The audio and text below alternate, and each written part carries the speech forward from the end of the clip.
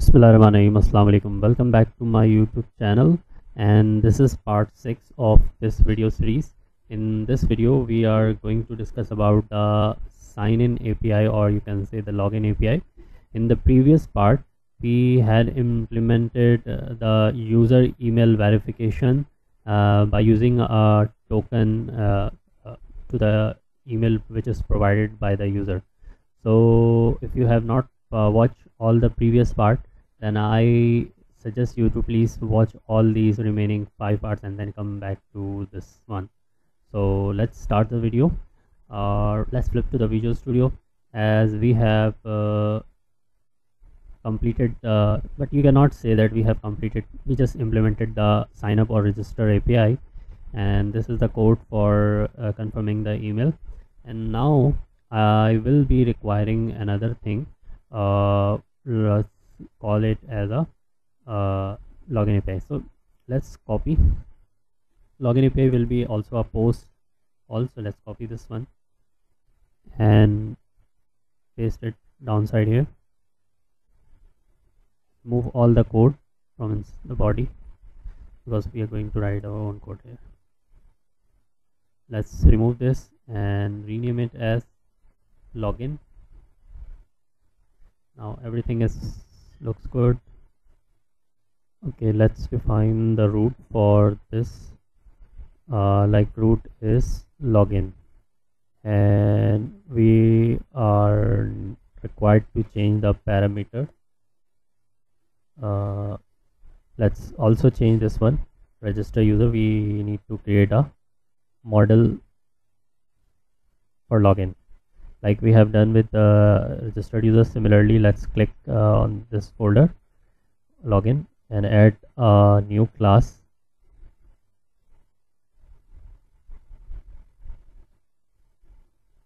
and let's rename it as login model.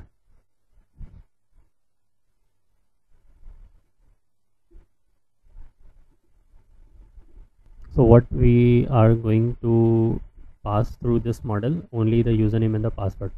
These are the only two fields which we are required for doing sign or login. Add the data annotation model. Alright, and come back to the API, and it requires reference of this model. Now we are enough good. Okay, so the next step will be to add the configuration in the app setting. So let's go to the app setting. So in the app setting we are going to add config for the JWT token. So this is the valid audience, like my Angular front-end application. So whatever your client URL is, you can add your client URL. So I added my Angular application URL with the default port is 4200, and the valid issuer is the same, you can say same URL, which is when I run this application. So this is the same URL, this is a valid issuer, and the secret key will be this one. So you can change the secret key according to your need. So I created this one. Now let's flip to the authentication controller back, and what we need to implement in the login method. First we will be checking the user, that if user is present, and then we will be checking the password, that user password is valid if user exists, and then check the password of that user. If the credentials are fine, if credentials are fine, then what we are going to do, we add roles to the claim list.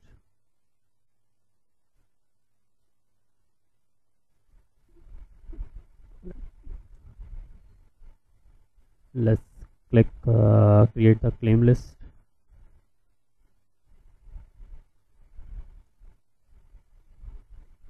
Add the role to the list, then generate the token generate the token with the claims, and in the last we will be returning the token. So this will be the process of our login. So let's start. Okay, so this is the code for which we can check the user. So this is the login model dot username. So this line of code, user manager dot find by name is sync. So by this line of code we can find the user. If we find the user, then if user is not equal to null, then we are gonna perform sub operation. Otherwise we are going to return unauthorized in case if user is not, if user is null. And now in the same condition we can check the password, user manager dot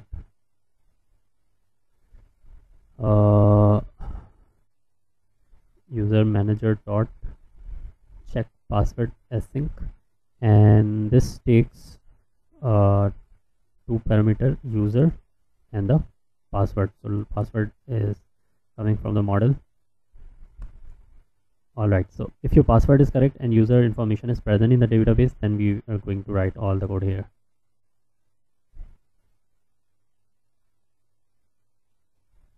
So we have checked the user, we have checked the password. Now it's time to create the claim list. Okay, so I created a variable auth claim is equals to new list claim. Let's add the security system.security.claims, and for this class let's add system.identityModel.token.jwt. now it's fine. So we have created the claim list. Now let's add the roles. So first we need to find the role. Okay. For this user we have whatever roles we have, this will be getting inside this object, and how we can find by this built-in method. So you can have a look that we don't have to write a code for finding the name in the database, checking the password from the database, or getting all the role fetching from that. So we don't write any logic. We are just consuming or using the method which is provided by the identity. So this is how our work goes here when we use identity. So we get all the roles related to the user for which we have provided the credentials. Now let's iterate this, because we may have more than one roles. So let's provide this here, and that's it. And now add this line of code, auth claim dot add new claim, and claim type is role, and we are adding the role to the claim. So we are done with this also. Now it's time to generate the token. So for generating the token, it's better to create a private method. Let's come down here, private, and okay, I'm pasting the complete method.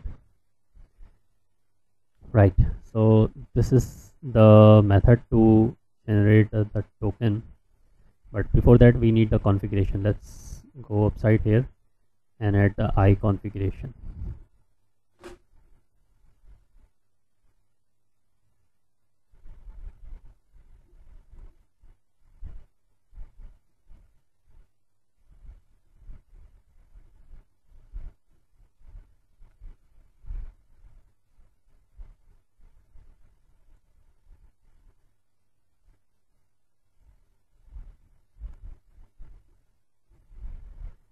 Now you can have a look that the configuration error has been removed, and let's add Microsoft Identity Model.token, and for the encoding system.text.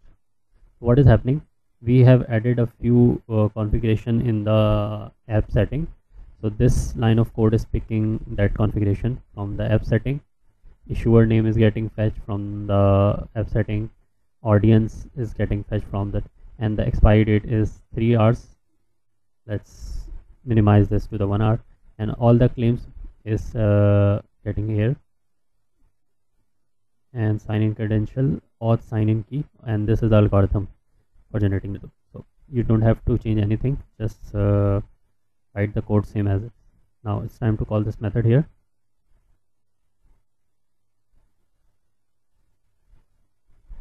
Var JWT token is equals to, we are calling this method, and you need to provide the list of claims. So we have generated this here, and let's provide.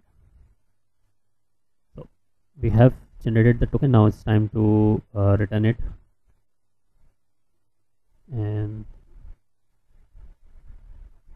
there you go. So we have written this, and now let's run this application. Alright, so let's create a new user and then we can check the login. Let's make it as admin, name it as Salman, and provide my Gmail ID.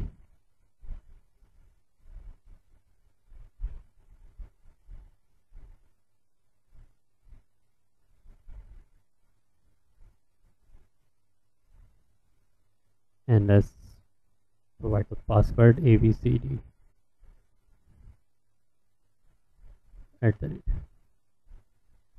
Salman D. Let's make it as D.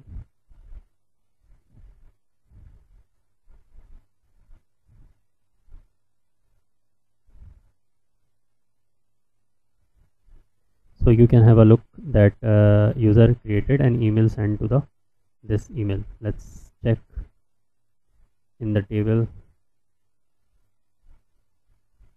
Yeah, the user has been created, but email confirmed is not confirmed. Let's confirm the email. Yes, you can have a look that we have received this token or confirmation email. So let's click this hyperlink or token to verify your email. So we received the message that email verified successfully. Let's check in the database. Yeah, our email is being verified. Now let's check it out that we can do the login or not. So this is the password. Let's copy the payload so we can provide in the login, and let's remove email.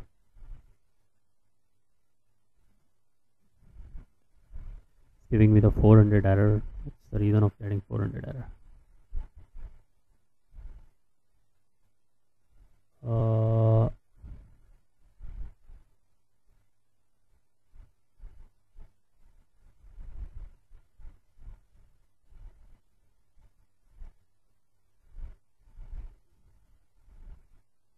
You can have a look that the JWT token is being issued, and this is the expiration. So we will be using this token to authenticate or authorize the API. So let's continue this in the next video. See you in the next video. Take care. Love.